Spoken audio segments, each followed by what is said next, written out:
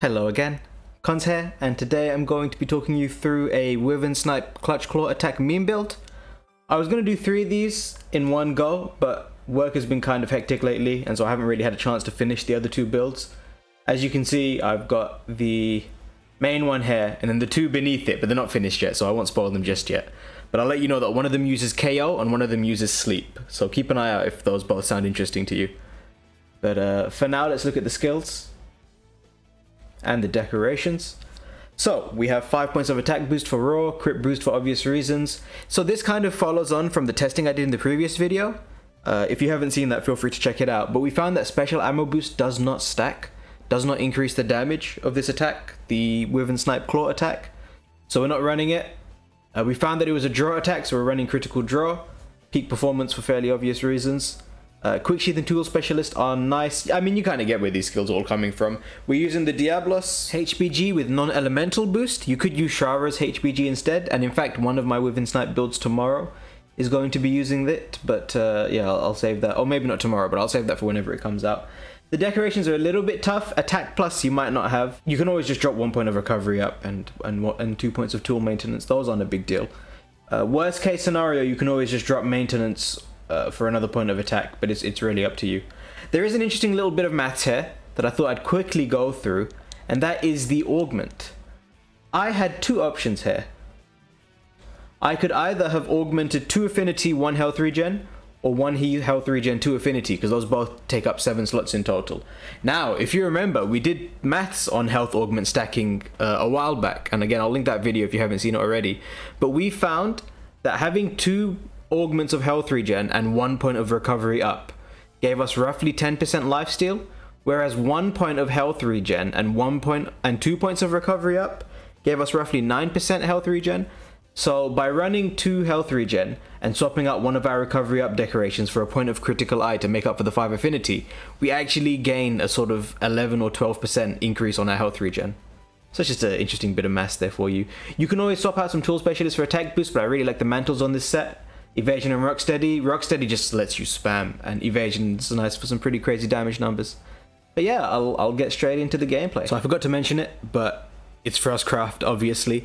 The nice thing about Frostcraft is as you claw the monster, your weapon automatically unsheathes, which lets Frostcraft recharge really quickly.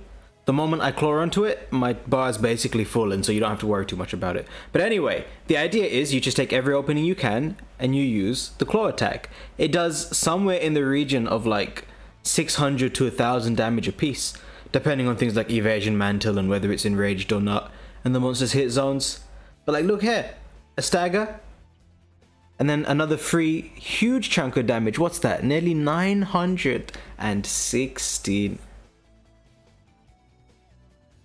1076. These numbers are huge. That's just a free 1000 damage, and then a stagger, and that's another free 1000 damage for doing literally nothing. Look at that, that's just 2000 damage for literally 0 effort at all. Of course, Evasion Mantle doesn't proc on the charge because the hitboxes are busted, but anyway. And yeah, it seems this isn't entirely safe, but the thing is you can afford to be a bit risky, because the amount of health steal you have is insane. And look, another 1000 damage into a stagger, which gives us another free 1000 damage. Well, slightly less because Evasion Mantle wore off. But now that Evasion Mantle's gone, we can put on Rocksteady, and now we can just play completely brain dead. Look at this. We're about to lose. We've lost like 30 or 40% of our health. Who cares? Who cares? We've got, because of the maths that we did, and of course a little bit of core jank, but because of the maths we did, you know, we can see that we're getting a really good amount of health steal, somewhere in the region of 10% of damage dealt. If we're doing like 700 damage a piece, that's 70 health. That's more than a mega potion. Look at that, 880 damage. And more claw jank, of course. Wouldn't be a Monster Hunter World video without claw jank. And I'll quickly show you, to anybody who made it to the end, how to abuse this for sleep.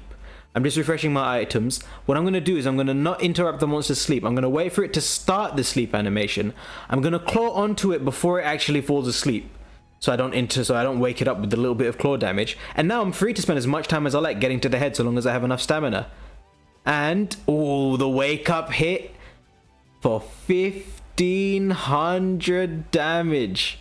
That's a max potion worth of health right there, in case that bears mentioning. But yeah, it's absolutely crazy. And then you just take, again, every opportunity you can to land a claw attack. Whenever it flies into the air, that's a free claw attack. It'll vary from monster to monster, matchup to matchup. You've got to sort of learn the claw openings for your fight.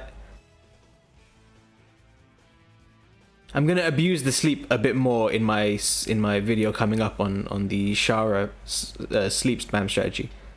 Anyway, I think I'll leave it here on some claw jank. Yeah, thank you for watching, everybody. Have a lovely day.